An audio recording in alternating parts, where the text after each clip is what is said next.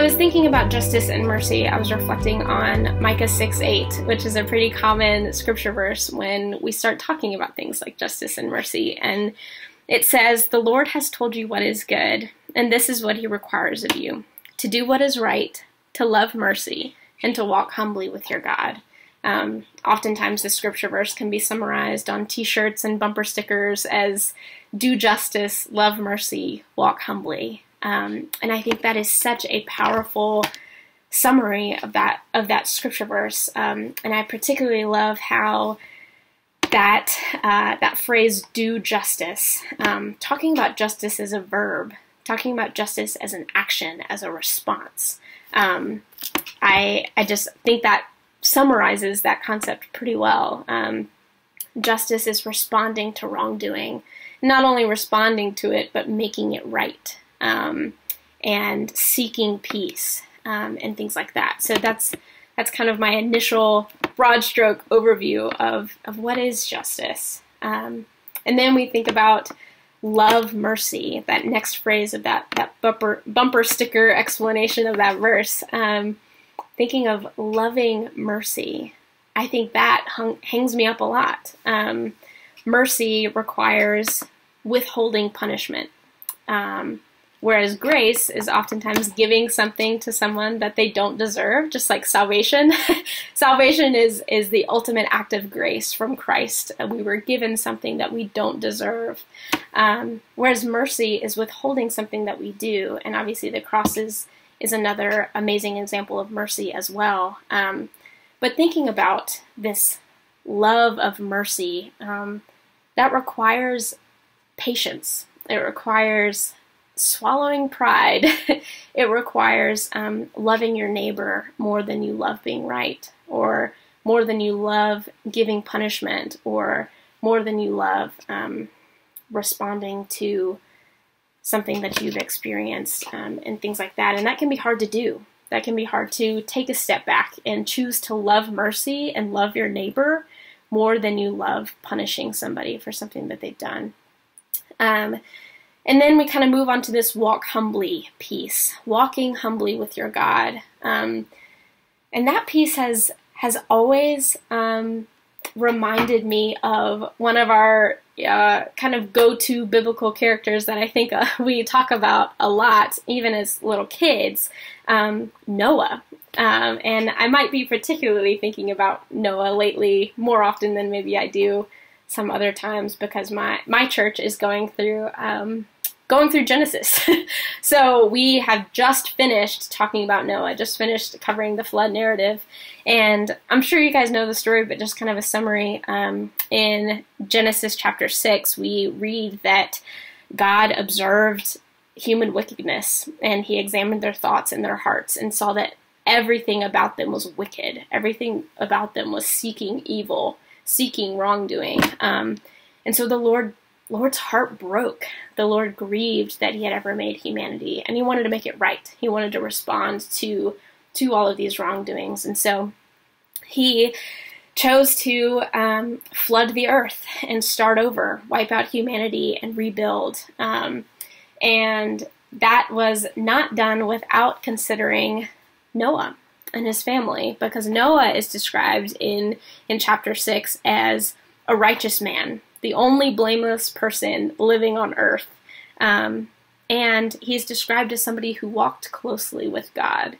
And that's always struck me, Noah being this person that walked closely with God, not talked closely with God, not listened closely with God, walked closely with God. It implies this quiet companionship, this kind of knowing, this understanding, this patient friendship, patient companionship, walking together through life, learning from one another and things like that. And I just always find that a beautiful image.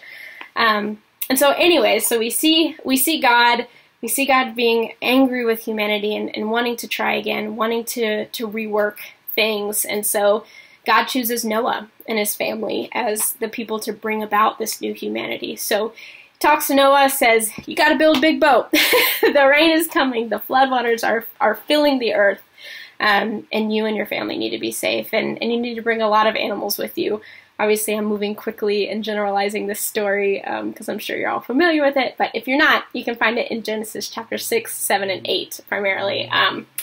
So the floodwaters come, the animals are safe, Noah's family is safe, and eventually Noah sends out some birds, checks to see, if the waters have receded, if there's any land that they can get to. And long story short, the floodwaters recede. Noah and his family are able to come out. All of the animals come out, and life starts over. Life begins again, and there are rainbows present as that promise that this is a new beginning. I'm starting over, and we're gonna figure this out together. And I promise never to destroy the world like this again. So, you know the story. But I reflect on that story, especially within the context of what's discussed in Micah 6:8, this concept of doing justice, loving mercy, and walking humbly.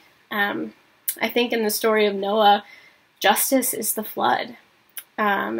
Justice is this response to wrongdoing, and God's response is sending the rain, sending the flood, seeking peace by wiping out destruction, which is always kind of interesting. Like, destroying destruction is kind of an interesting concept, but I think that reflects sometimes the difficulty of doing justice. It can be a difficult thing to do. It can be difficult to say, this is not right, and I'm not going to be a part of it. And not only am I not going to be a part of it, but I'm going to respond to it, and I'm going to change it. Mercy, within the context of Noah's story, I think is the ark.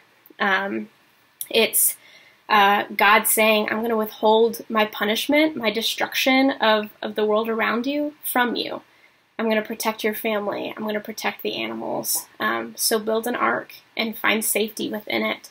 God extended mercy to Noah and his family, and by extension, us, because we were able to continue in humanity in this beautiful love story between us and God, because God showed mercy to Noah.